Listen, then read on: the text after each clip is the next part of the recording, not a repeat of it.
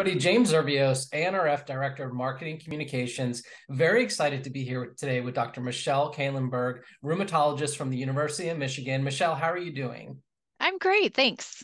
Thank you so much for taking the time to be here today with me and talk a little bit about some very exciting news right now. ANRF has officially opened up the 2023-2024 grant cycle. And ANRF is unique in that we fund early career researchers, and you yourself have been a grant recipient for ANRF. But what does that mean when we say we fund early career researchers? That's a great question, and one that I've gotten already when people have been asking me questions about this grant. What it means is that ANRF is really motivated to help people in the very tricky transition between being a trainee in somebody's lab where you're funded by your PI to developing your own independent line of work and getting your own lab and independent funding. And so our focus is really on late stage postdocs, people that are kind of developing their own research niches and are ready to kind of take it to the next level, as well as early assistant professor levels who are kind of in that K to R transition zone. And once you've gotten an R, you're no longer eligible for the ANRF funding because we really want to support the people that are in that tricky transition of trying to establish their own independence. Now, I think everyone knows applying for a grant can be very intimidating and maybe even more so intimidating when you're early on in your career. What are some of the things or some of the tips that you might tell people right now who are considering applying for one of the ANRF grants? That's a really good question. First, read the instructions. I can't tell you how many people just try to write a grant off of another grant that they saw, and the instructions have changed in the meantime. So read them, pay attention to margins, page length, all of the nitty gritty. And then secondly, give yourself plenty of time to get your grant put together. And I think, this cycle is a little tricky because you've got a lot of holiday time off with your administrative teams. With planning. And so meet with your administrative team early, figure out what your deadlines are, make a plan to hit those deadlines, and really spend some time developing all of the different aspects of the grant.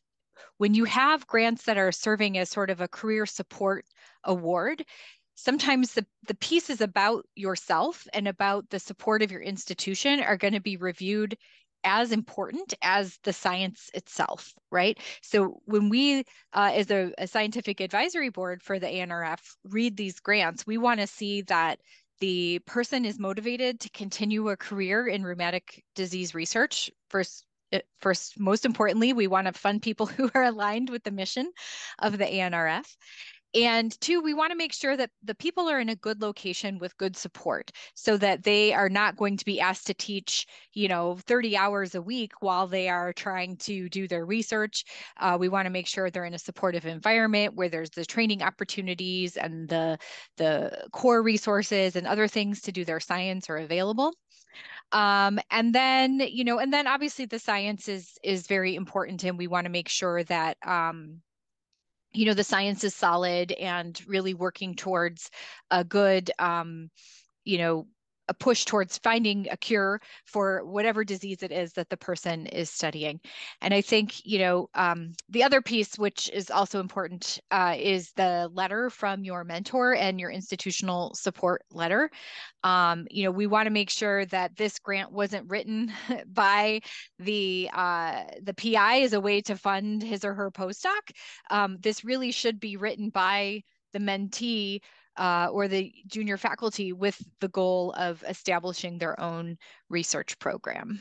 You talked a lot in there about the importance of explaining, obviously, the work that the individual is doing. But one key thing that I kept kind of hearing you hit on is also the person explaining themselves a little bit, right? And I know that we've talked about this in the past where ANRF is not just funding the research, but we're also funding the researcher as well. And Absolutely. what would you say to somebody right now to kind of help them get into that mindset a little bit so they should be focused on explaining their research when they apply, but also to remember themselves as well? Exactly. And, really thinking about how you're going to sell yourself in the application. Most of the people, well, actually, all the people reading your grant aren't going to know you. If they did know you, they'd have to excuse themselves as a conflict of interest.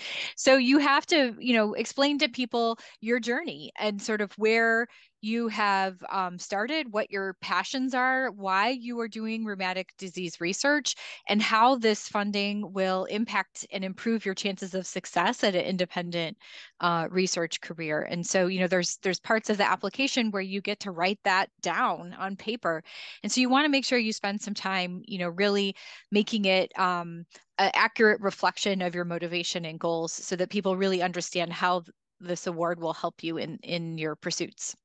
Excellent, excellent. Any final thoughts on someone who might be considering, maybe they're ready to click that button and apply, they're a little bit nervous.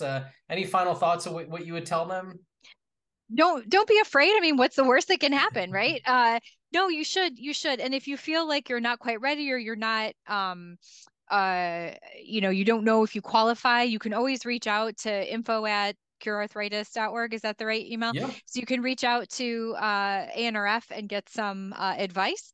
Also, ANRF has a list of all the past scholars on their website, and feel free to reach out to people who've gotten this award before. One of the beautiful things of the ANRF is they're really trying to build a community of scholars where once you're a part of ANRF, you're always part of ANRF. And so there's lots of people, I'm sure some at your own institution even, that have gotten this award that you can reach out to for advice and to bounce ideas off of. Yeah. Well, this is a very exciting time. In fact, this year, as you know, as a scientific advisory board member, ANRF has increased the grant to 125,000, renewable for 2 years. That's brand new for this year. So very exciting that we were able to do that, and really just great information from you. Dr. Kahlenberg, thank you so much for your time today. We really want everyone to apply for these grants and get as many applications as we can. And your help and advice has just been wonderful for them. So thank you very much. Thanks, James. I wish everyone out there good luck with your applications. Thank you. Take care.